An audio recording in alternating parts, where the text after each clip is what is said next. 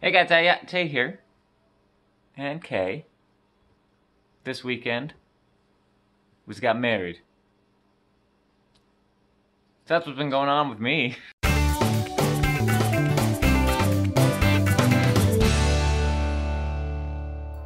Alright, so yeah, it's been a while since I've been able to do a vlog. Obviously, I said I've had a lot going on.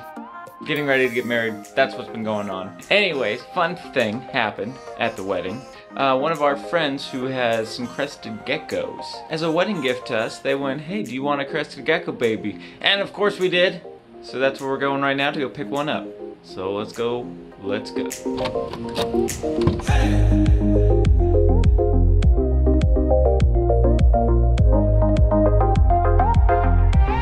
There are reptiles this way. Well, he's now pointing up, but he was originally pointing the way we were going. And we've picked up the baby! Baby! So this is the cage for, we think we're gonna name it Alphys. We don't know if it's a male or female yet. We're hoping it's a female, because if it is a female, we'll actually be getting a second one, because females can cohabitate while males cannot. So if it is a female, we can get a second one, and then we can have 1 chinchilla, 2 lizards, 3 cats, and 4 snakes. And that just makes me happy. Baby, you're so delicate. There we go. Come on. Come on up. There we go. There's our little baby.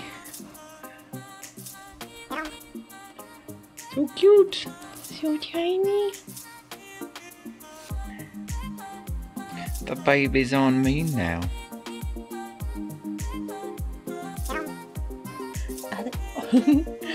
Other way, bud.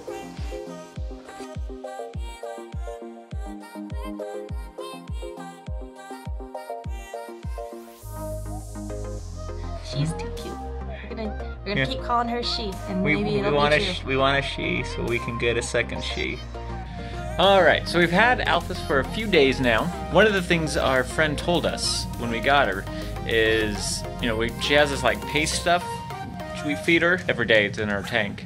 But every few days we're supposed to feed her some live crickets. So we put her in a little tank with some crickets, and she was supposed to hunt.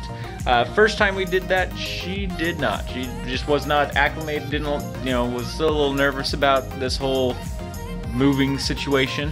So she didn't do anything. But we're gonna try again.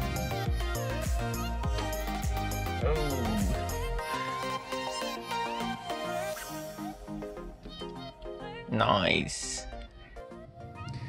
And there she is. I would call that a successful feeding.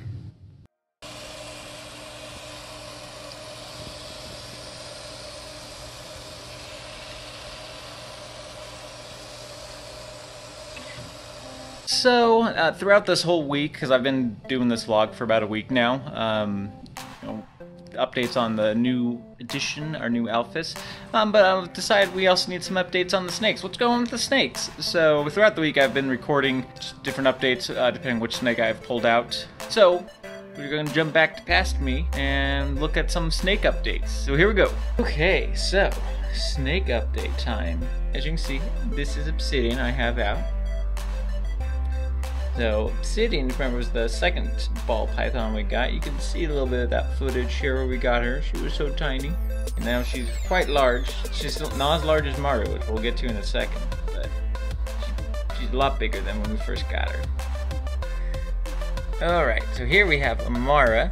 I believe we've only had her in one video so far. She's the baby python of the family.